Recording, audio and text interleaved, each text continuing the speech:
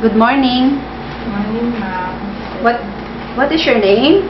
My name is Jennifer J. Velasco. How old are you? I'm 35 years old. Are you married or single? I'm married. Okay, does your husband know that you're applying for Malaysia? Yes, ma'am. Do you have any children? Yes, How many? 2, How old are they? 11, 8, Okay, what is your educational attainment?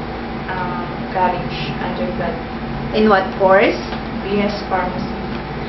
Okay, according to your biodata, you are ex-abroad, right? Yes, ma'am. Okay, in what country? Hong Kong. Okay, can you tell me your duties and responsibilities in Hong Kong? My duties and responsibilities in Hong Kong are cleaning, washing and ironing clothes, cooking, taking care of newborn, and sometimes marketing. Okay, why do you want to work in Malaysia? I want to work in Malaysia because I want to help my family and to save money for my kids' future. Okay, did you get permission to your husband to work in abroad? Yes, ma'am. Okay, if you feel homesick, what will you do? I will keep myself busy by doing my duties and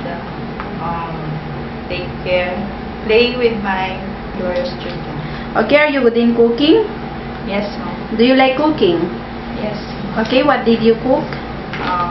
Some Filipino food and Chinese food. Okay, if your employer will need you to do cooking and he will teach you, are you willing to learn? Yes, ma'am. Of course. Okay, do you have experience in taking care of eldest person? No, ma'am, but I'm willing to learn. Okay, are you afraid in animals like dog? No, ma'am. Okay, what will you do if you accidentally make a mistake with your employer? I will immediately say sorry.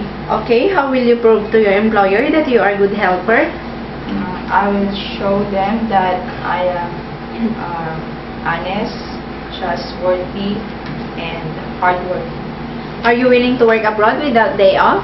Yes, Are you willing to work there without using your cell phone?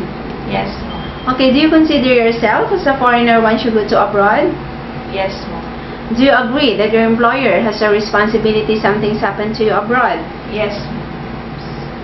Okay, speaking of honest, how will you show to your employer that you are an honest person? For example, if a money left on the laundry, I will give it back to my employer. Okay, what can you promise your future employer? I can promise them that I will be patient, hardworking, and I will do my duties efficiently and promise to finish my contract. Thank you. Okay, thank you.